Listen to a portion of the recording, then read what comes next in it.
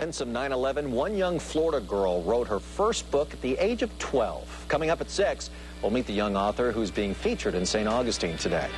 Plus, more on how the First Coast is remembering the terrorist attacks of September 11th. And how a four-legged friend is helping people with diabetes. Getting a book published, that can take a while, but one young girl wrote her first book and she was published before she was ever a teenager. She's now 16 and she says the events of 9/11 definitely impacted her. First Coast News' Jessica Clark has the story from our Southern Bureau tonight. Nancy Yifan of Gainesville missed school Friday to speak to other high school students in St. Augustine about writing and her own success story. She's only 16 and she has written 2 books, Swordbird and Sword Quest. I was inspired by 9/11 and many other events to write Swordbird. Fawn moved to the U.S. from China when she was 7, and she visited the World Trade Center months before the towers collapsed on 9/11. I was in 3rd grade.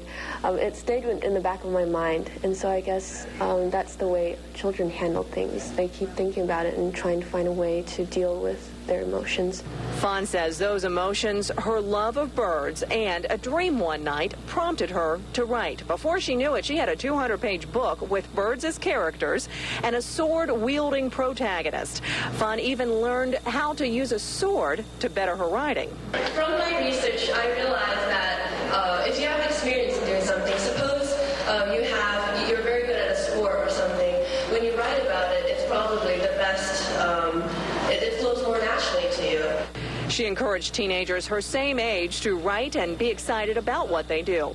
8 years after the events of 9/11, she says everyone wants a sword bird or a hero, but heroes are often people near you. In real life, we don't have a sword bird.